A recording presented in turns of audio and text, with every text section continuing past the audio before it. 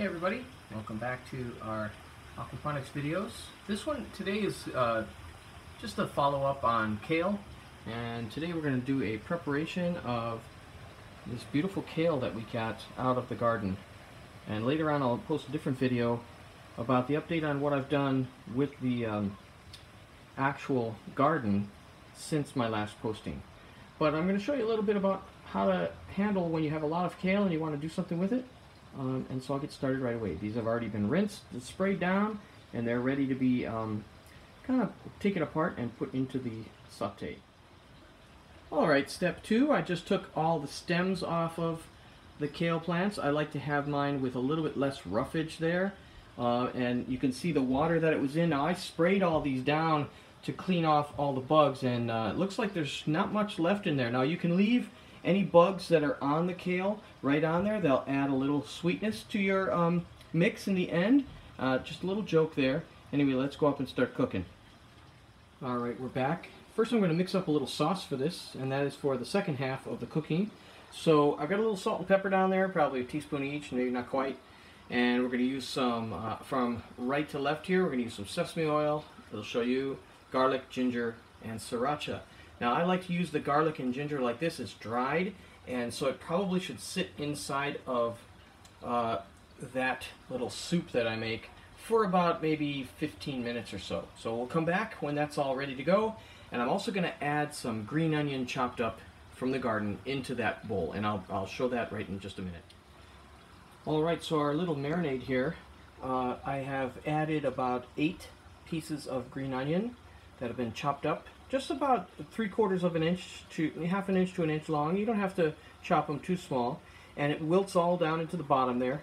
So total, we're looking at not even a 1/4 cup of seasoning here. You could add a little bit more. If I had some peanut butter, we ran out of peanut butter today, but I'd put maybe a tablespoon of peanut butter in there. That kind of gives it a little peanut flavor as well. Alright, back to the cooking. Okay, I've added about 1/2 cup of water in my pan, and now we're going to just blanch down our greens. I'm going to throw them in there. Oh, that's lovely. Just pile the whole thing in there. Don't worry about it. Just pile it in. If you've never done this before, you know, looks like you got too much stuff in the pan. It'll all cook down in just a second. Okay, well, this is probably going to take about maybe 3 or 4 minutes, so I'm going to stop and we'll come back when it's already done. Alright, as you can see, it's already cooked down about half, so I'm about halfway. This is only a couple minutes in. Just wanted to point out that I started the stove on almost high, and now I'm down at around medium. So we don't want to stir fry this stuff. We want to just blanch it. So we got to keep liquid at the bottom, and we don't want that to evaporate off. We want to cook this fairly quickly, but another couple minutes and we should be done. Okay, so this looks like it's just about done. It's not cooked until totally wilted. It's just kind of blanched out. And I know this sounds kind of disgusting, but this is also a good time for you to look for, since you're getting this from your garden, any caterpillars that may have been on a leaf. Now, I washed this kale really, really well, and I still found one, and that's the way it is. That's organic farming for you. So in this phase, though, you'll see them because they'll turn yellow, and you'll be able to pick them right out. Okay. Now we're going to put in the next part, which is to dump in our seasoning and kind of stir it around. Okay, I've added in my mix. Probably put in, well, I'll put all the ingredients listed in the video.